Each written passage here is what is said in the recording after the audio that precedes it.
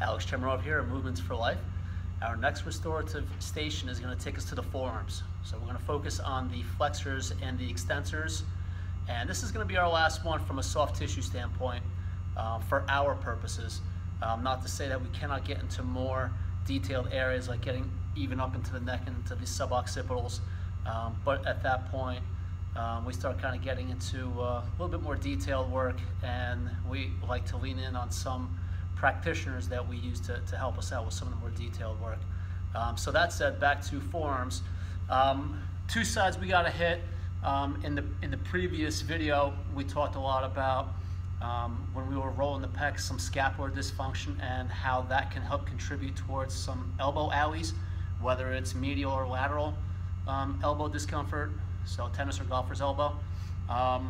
Doesn't mean that forearms cannot be a source of tension or strain.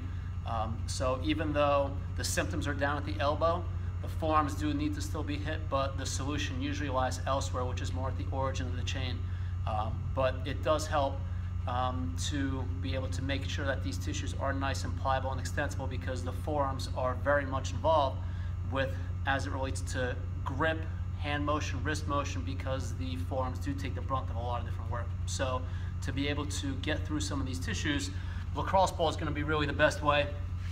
And to hit more of the flexors, all I'm going to do is just place my kind of forearm belly right on the lacrosse ball. I do use my opposite arm and just kind of press down on to create some leverage.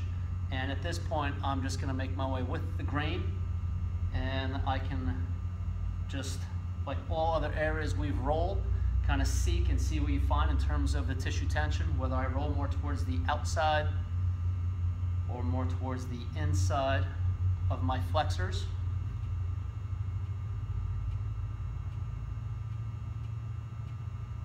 Typically with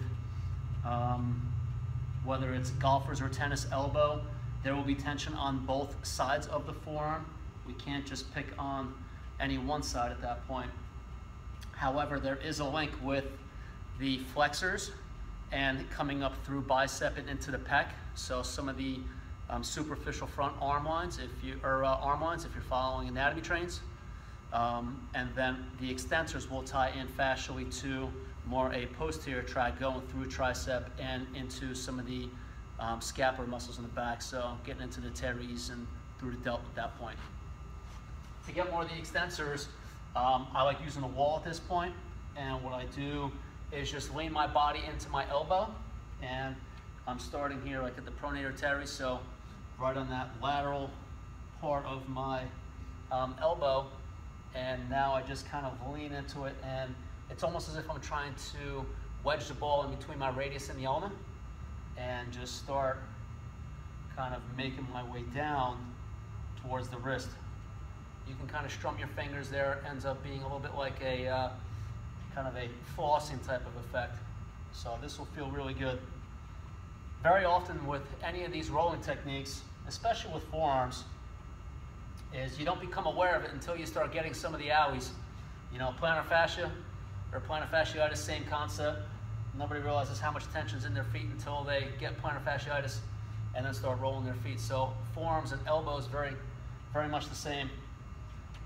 So make your way through there, thoroughly comb through the flexors and those extensors. Everything is so grip based with not just working out, but in our daily lives, everything that we're holding on to, grabbing, squeezing, holding, and pulling up towards us. So undo some of the stress from there. Enjoy these. These are definitely a little bit uncomfortable, but they do feel really good. And again, you'll never realize how much strain and tension you have in those forearms until you start rolling. So enjoy.